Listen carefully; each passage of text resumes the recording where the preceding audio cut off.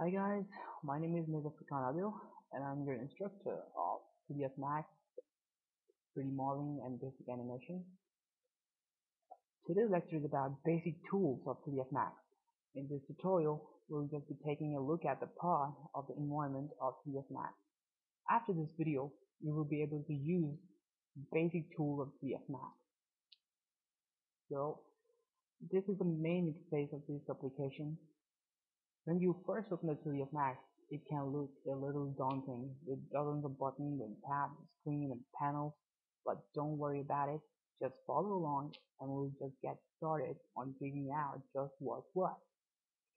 Okay, for this lesson, we have here the main menu toolbar. If you want to open or save the file, just go to the file icon, click it, and here we have the file menu. You can reset the file. You can open the document, you can save the document, you can import and export the scene or object. And next toolbar is the main toolbar of the application. From here you can select and move the object, you can rotate the object or change the size of the object. The third one is graphite modeling toolbar, which has polygon modeling, which is so much important and for shaping the object. And we have working space here with different viewports like front, top, left, and perspective. On the Along the right side of the screen, we have command panel. It has so much option and it has basic objects like standard primitive, shape, light, cameras, modify panel. And if you go down, we have animation bar. We have timeline. We have auto key to add some keyframe on the timeline, or you can play animation from here. This is navigation toolbar. You can maximize or minimize tool viewport, selected viewport. You can rotate from orbit. You can rotate the viewport from the orbit. Next is to adding some object on the scene. Just click on any object. I'm selecting box and dragging on the scene, and here we have the box. As you can see here, we have different viewports, and these viewports are showing the all side of the object. And from here you can move the object with different coordinates from different axes, like up, down, and Y, X. You can rotate the object from different axes,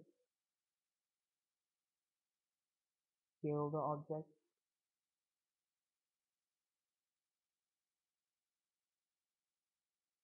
and if you want to change the values of the object, go to the modify panel, and here we have the parameters of the object. You can change the length from here, width from here, height, and add some segments to the object.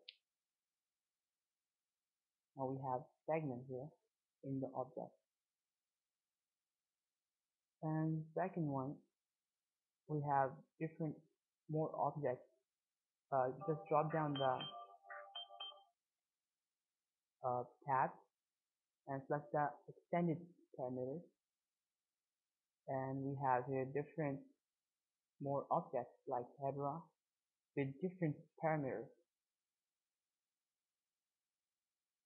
I'm making a hedera, and I'm just clicking on the modify panel, and here we have different options, and here we have family, cube, octa, zodiac, icos, star 1, star 2, and you can change the parameters from here. I'll change shape.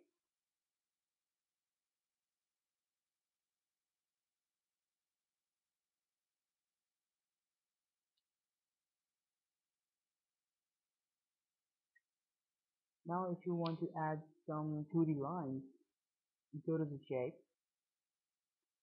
and we have here the 2D lines panel. 2D shapes like rectangle, circle, ellipse, arc, donut. I'm going to add some lines.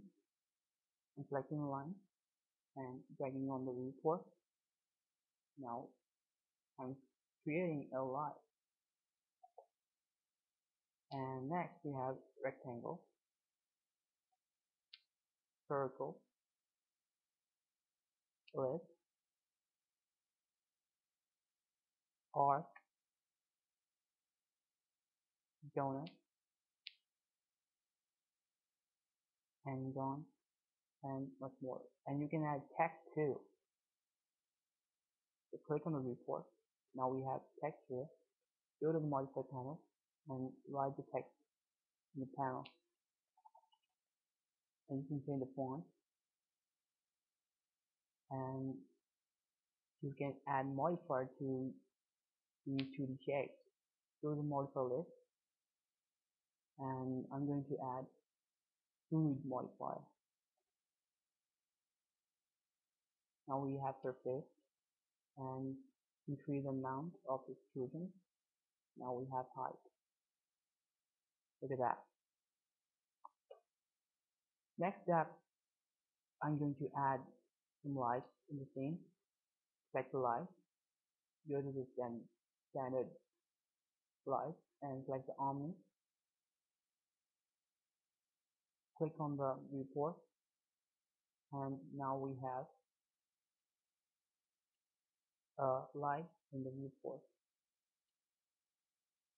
So guys, this is it. This is the basic tools of PDF Max.